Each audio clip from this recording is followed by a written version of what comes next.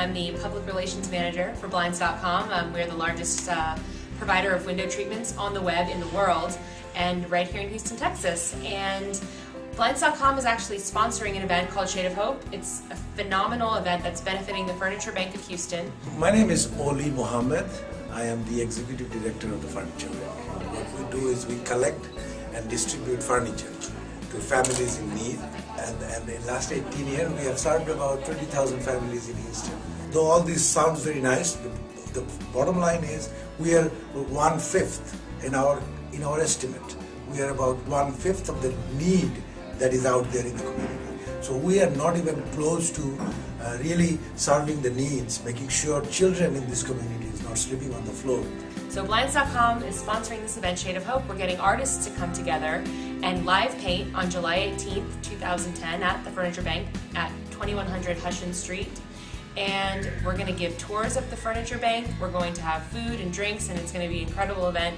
And we're going to see these artists create work of art right on lines. Let me do some art.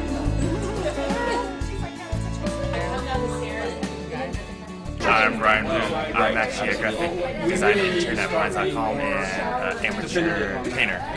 This is actually my first time doing anything like this at all, so I'm really excited to. Usually I just kind of paint on my own in my room at home, but this time it's everyone watching you.